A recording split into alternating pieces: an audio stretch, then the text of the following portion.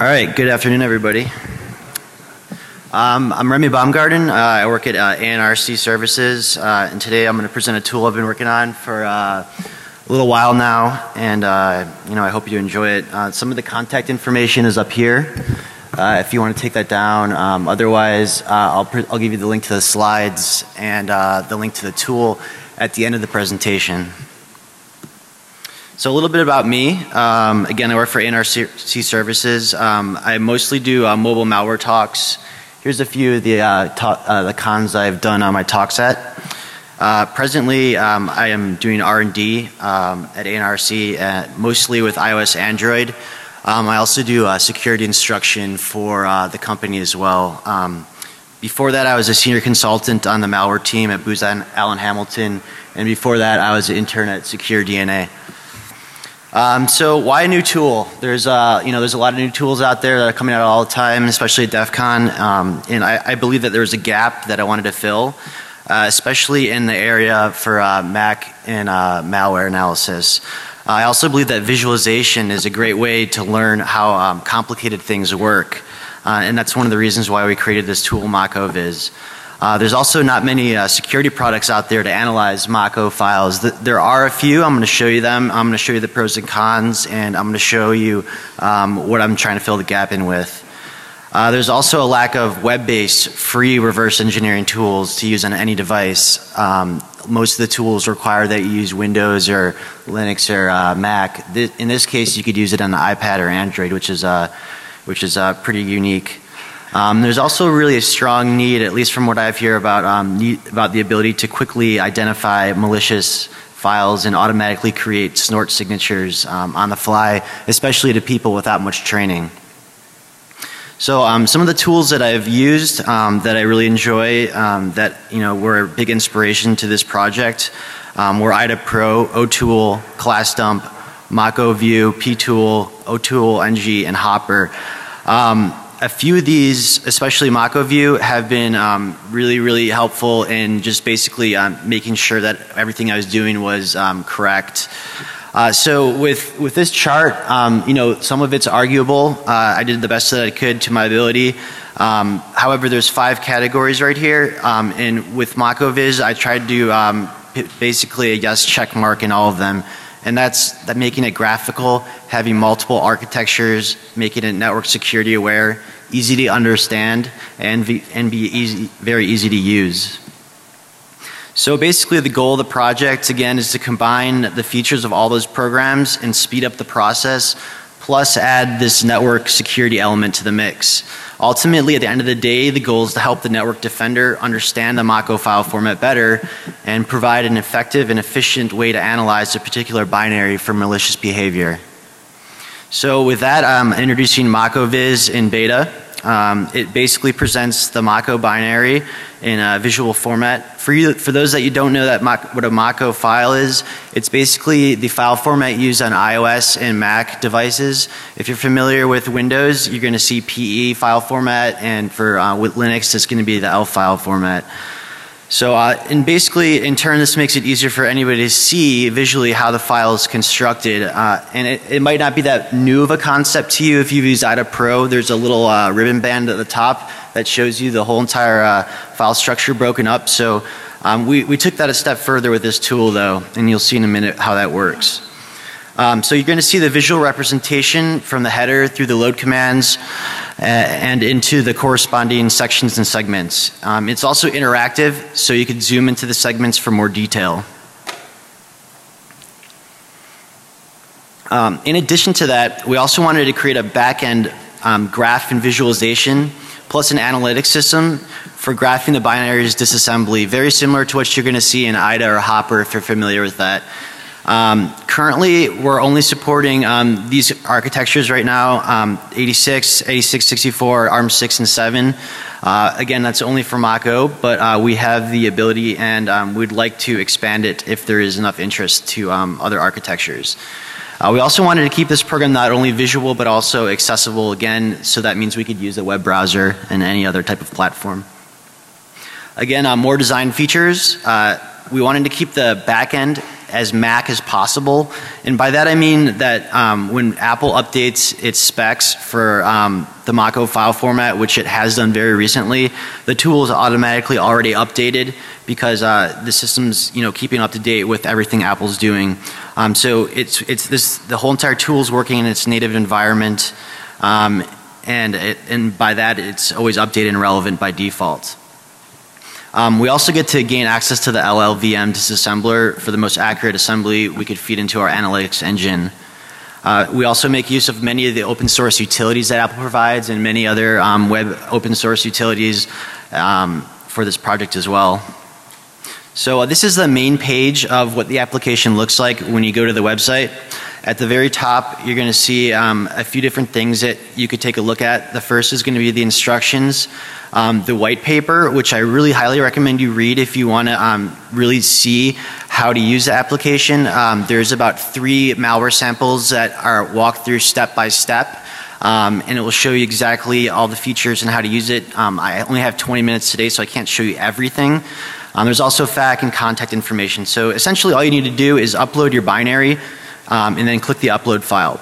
But before you do that, there's something I want to mention to you when you actually do this. If you're not familiar with how Mach-O files work or how Apple packages their applications, this is an actual diagram of an IPA. So an IPA is an iPhone application or iPad application, and essentially it's a zip file. So if you change the .ipa to a zip and then you extract it and then you open up the payload folder and then you right click, you could show package contents, and then inside that you're going to see a whole entire directory containing database files or resources and then the actual binary itself. If you run file on one of these binaries, especially for in this case on the iPhone, you're going to see 2 architectures. In this case for Facebook, you're going to see ARM version 7 and ARM version 6, both Mach-O ARM executables. So at the very top of the application, it's actually divided into 2 different parts. This is the Visual File Explorer, and at the very top you can see that there's a key that will show you what all the colors mean along the way. So at the very top you're going to see the header, the load commands, executable code, data, file architecture, Objective-C, static info, and code signature.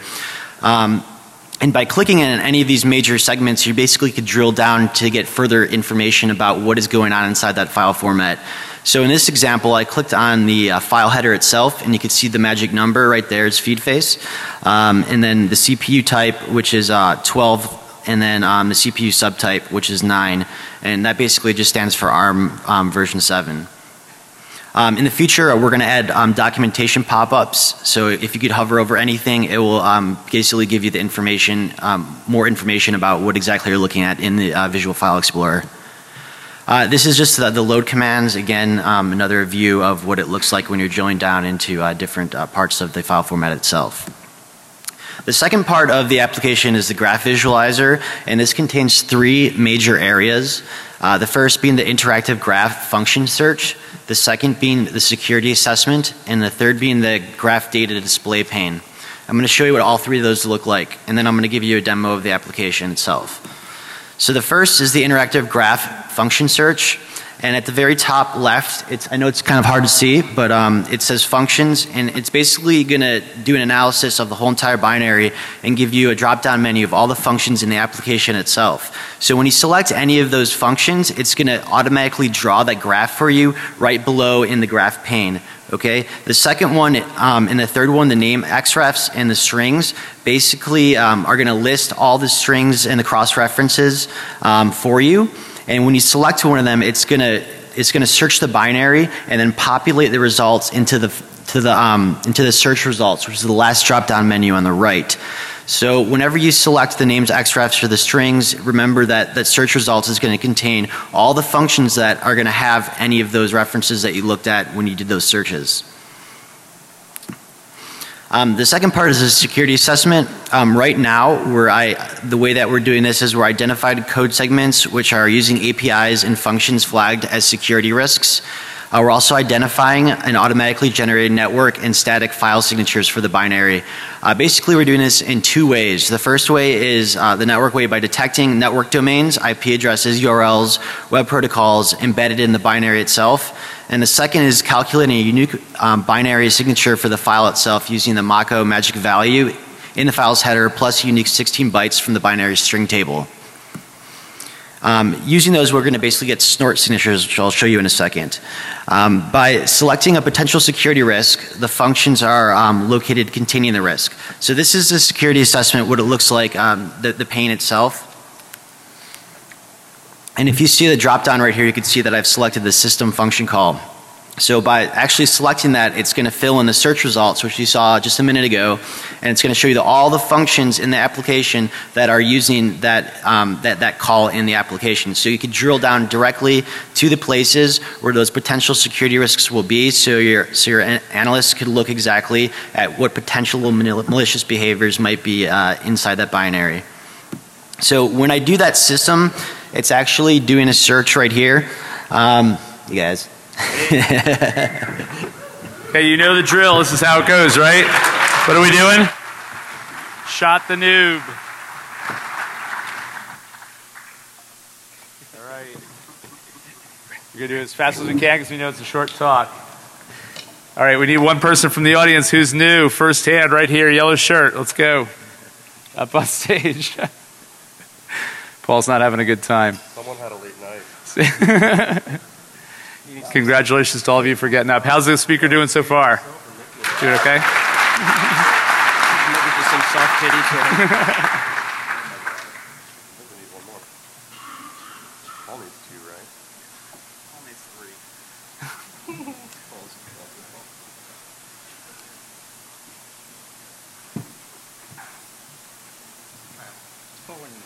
All right, to our new speaker.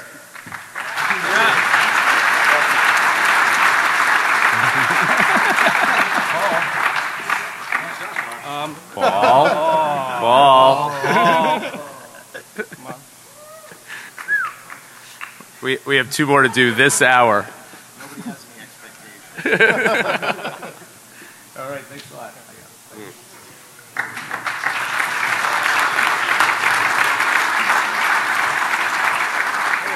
All of a sudden. You said he feels better all of a sudden. So yeah. So by clicking that security scan results system, we're actually, you could see this little pop up here. That's basically looking through the whole entire binary and finding Is he doing a good job? Thank you. So we find three functions containing the reference to system, and then we update the search results containing that. So if you look at the search results, you're going to see three functions where you can click on it. And right here you can see the actual search results. Those are the functions containing the places you want to look at. All right, so the bottom, the last part, which contains most of the stuff you're going to be looking at, is the graph data display pane. And this is divided into 6 tabs. The first being the graph view, which is like your IDA-like interface. It's completely interactive. You could zoom, scale, highlight, and a few other things. You're also going to have your hex view, just like IDA, strings, Objective-C. We're doing that via class dump, disassembly via LLVM disassembly, and then also network security, which is going to contain your snort signatures. So the graph view right here, with a few highlights I've demonstrated, you can see it looks, again, very similar to IDA or Hopper. How are we doing this? Basically, we're parsing the OTool disassembly of the binary, and then we're doing a lot of magic. I don't have too much time to talk about it, but we're turning it into Graph Viz charts, and then we're taking those Graph Viz charts into HTML and placing them as SVG with JavaScript and CSS to give you all the visual effects. So with the hex view, basically you click on the visual file explorer like this. So in this case, we're clicking on dynamic loader info, and the dynamic loader info, it's basically, if you're going to look at that, it's just all the information you're going to see for that particular type of information from the visual file pane is going to be hex values. So this is what the hex values for the area looks like. This is the second pane. The third pane is the strings, and the strings are displayed in full and provided with short names on the left for easier lookup references within the code. This if you look at the disassembly by itself with the tools Apple provides, it doesn't give you short names. So we had to develop an algorithm to actually do this and then have it cross-reference to a particular area within the file format itself where these strings actually existed. So this is a little bit tougher than it looks. For the Objective-C part, we're using class dump here, and class dump basically generates headers from the Mach-O files. If you're not familiar with it, it's basically a reverse engineer's wet dream if you're working with Mach-O file format. It's awesome. And I'll show you an example of how effective that is when we're looking at one of the samples here in a minute. The third is the next panel is a disassembly view, and this is taken from LLVM disassembly. Again, we're paginating here, so you could basically change how many lines you want and then just change pages. And the last tab, which is the most useful to the network analyst, is the network security pane. And here you can see we developed some snort signatures, and you can see some URLs, and you could basically plug and play these right into your IDS system. These are going to contain domains, IP addresses, URLs, and protocols if you in fact find that the file itself is malicious. The bottom is a file signature, and again we're doing that unique 16 bytes from the string table that I talked about earlier.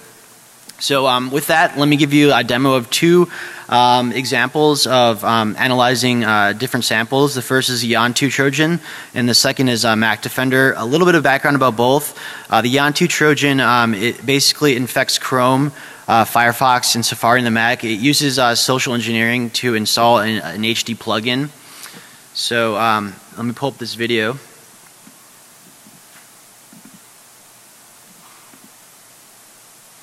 Okay, so again, this is the front page, and I'm going to select the Yon2 Trojan, which is called Custom Installer, and I'm going to upload it.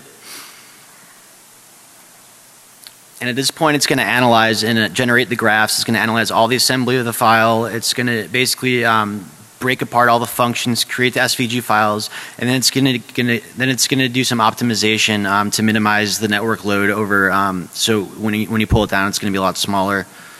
We also calculate the entry point right here.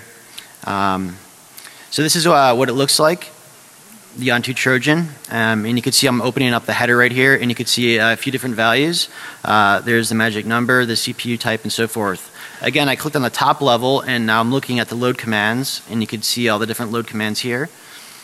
And then I'm going to go down to the bottom and quickly look at the security assessment. And you can see that there's 16 security risks that we deemed that are essential to look at. And with that, there's a few things I want to show you. This is the graph view. You can see I can move it around. This is a strings view. And you can see a bunch of potentially interesting URLs and file locations that are kind of sketchy that might immediately pop out to you.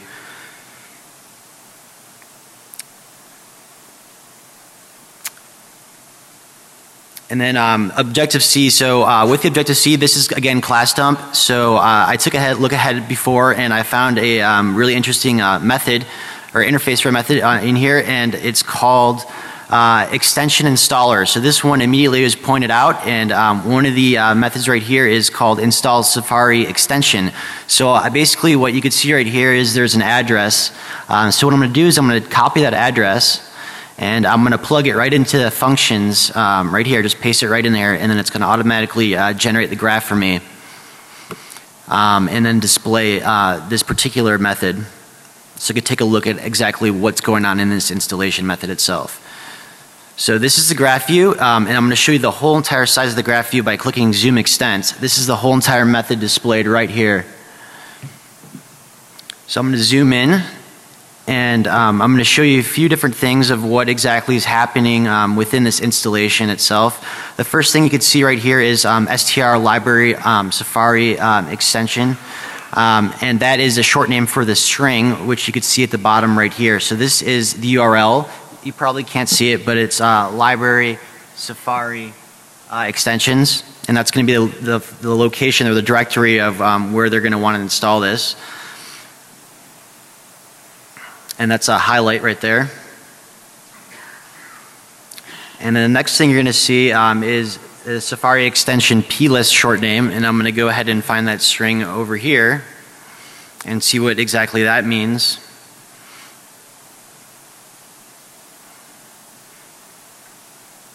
And you can see that it actually is the extensions.plist. So what I could kind of infer right now is that they're actually modifying the extension plist for Safari.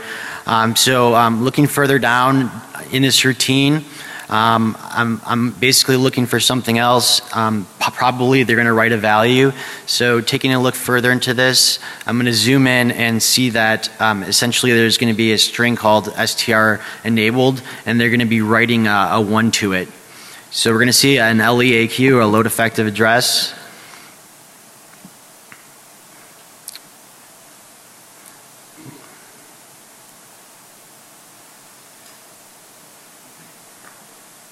And from there you could basically see that the value is turned on to 1. So that's enabled right there. There's a lot easier ways to do this. I wanted to show you the hard way. And let's see how much time I have left. 3 minutes, great. And for the strings, basically I could have just gone to str Safari extension right here, and it's basically going to show me the same exact graph that I pulled up before. So it's basically the reverse of what I was just doing.